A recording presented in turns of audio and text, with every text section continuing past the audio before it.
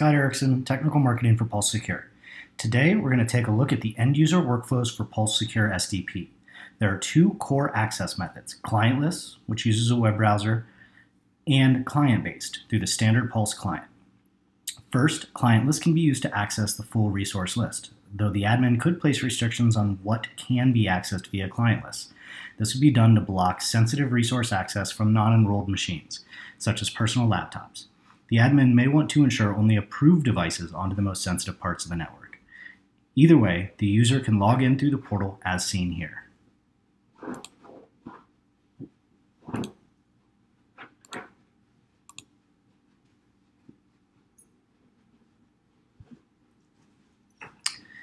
This development is just using basic Active Directory authentication, but any authentication path supported by Pulse Secure can be used here. Once the user logs in, they are presented a custom list of resources based on their role and access method. These resources may live anywhere, on network, data center, or cloud. The user doesn't need to know or care where they live. They just click in and access any one of the resources seamlessly. Full SAML integration is also available for SSO. Next, we'll take a look at the enrollment process.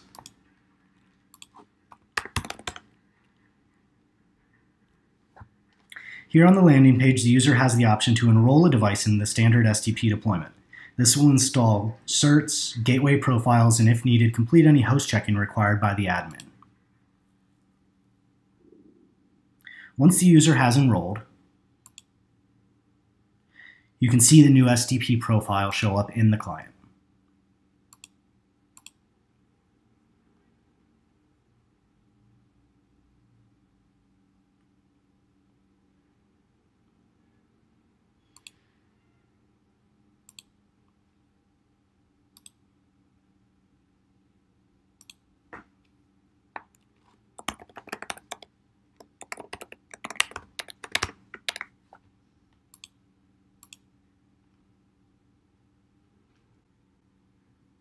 Once the user has enrolled, you can see the new SDP profile is loaded into the Pulse client.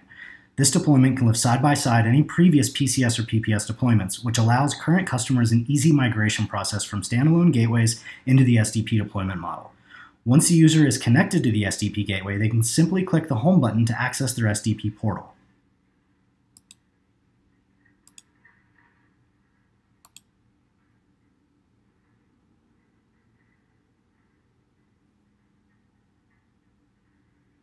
All gateway connections, either layer 3 or layer 4, are automatically managed through the Pulse client. Again, the user doesn't need to know or care what type of connections to which specific gateway any given resource is making. It is all done automatically.